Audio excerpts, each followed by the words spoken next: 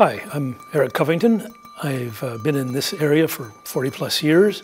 I moved here from Montreal many years ago, and now I'm retired, and this is my retirement passion.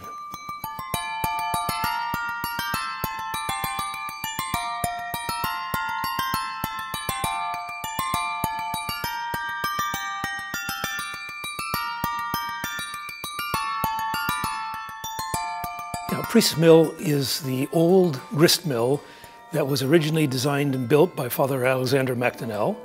He was the priest, I guess, in the area. He was commissioned by the Bishop of Upper Canada. Barry, who was the owner of the building, we made an arrangement, and so he built all the nice facilities in here, cleaned out the area. I put in some heating. We worked together to build it up to make it habitable. And so now we have this cozy little corner. When I approached Barry, I wasn't too sure what I was doing. I just needed a place to put my studio. After a year or so, it became apparent that a lot of people wanted to see what I was doing, and I didn't really want to run a business, so we decided to make a little not-for-profit business. The idea was to make a place that supported all the local artists. So we have 15 artists in our fold right now. We sell their art, you see it all around us. And we also hold arts events, everything from glass blowing classes, which I think you've seen, up to, we have a performance arts space upstairs. We're going to be holding paint nights. Because we're a not-for-profit, Airbnb approached us, and they are sponsoring us, charging nothing to the customers or us for handling the bookings and taking care of all our business. As a result, we're able to run a number of art courses. Currently, we're producing 2 of them: stained glass, where you make a little lantern, and glass blowing, which you've seen, where we are teaching. It's a 1-hour class. We're about to offer a glass fusion class, which is really making glass jewelry. So this is where people can work without any heat at all, but just set up pieces of glass in the right order, and then we melt them down for them, and it makes a nice little earring or a pendant sort of thing. We get our glass like this. It comes in little pellets. It's a special glass. It's not so much special as it's consistent. It has the same formula, box to box to box to box. All glasses that we use in glass blowing come from sand. It's not just sand, it's usually clear quartz crystal sand. Then comes the color. This is the color.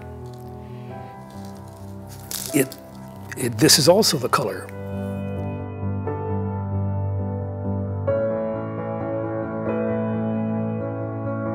We get bars of yellow, we get ground up stuff. It's just ground up glass. If you start with a silver-based color and you mix it with a lead-based color and then heat them together, the chemistry interacts, and then if you use a flame that has too much carbon in it, it will make suddenly a gold sheen appear. So you can play with the chemistry as you go along.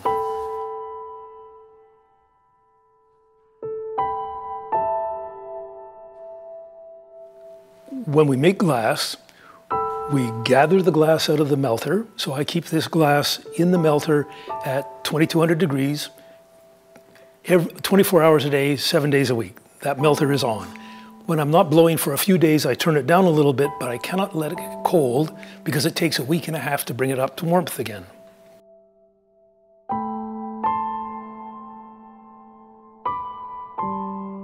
So you reach in with your pipe and you get a gob of glass on the end of the pipe, and then you sit down at the bench and you move it around with the tweezers and the pliers and the jack. So you move it around with hand tools, and it very quickly becomes too cold to move. So you go back to the glory hole and you heat it up in the glory hole until it starts moving again. Then you can move it some more. And eventually you form what looks like a light bulb on the end of the pipe. When you're done with that, then you take another rod called a punty from the French bar of steel, pontil, ancient French, and you get a little bit of glass on the end of the punty and you touch it to the bottom of the pipe, bang the pipe, sorry, the bottom of the piece, bang the pipe, and the piece breaks off, and now you have an open vessel on the end of your pipe, like a light bulb with a base broken off. You heat that again in the glory hole, and you reach in with the jacks and open it out, and magically it's a vase, a glass, a bowl, just how far you open out.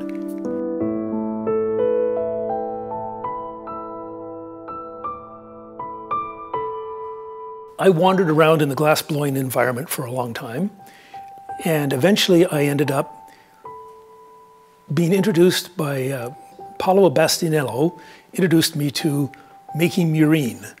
And I will reach and get one. This little butterfly is what I first made with Paolo, and I learned that I can very accurately place the glass colors where I want them on the vessel.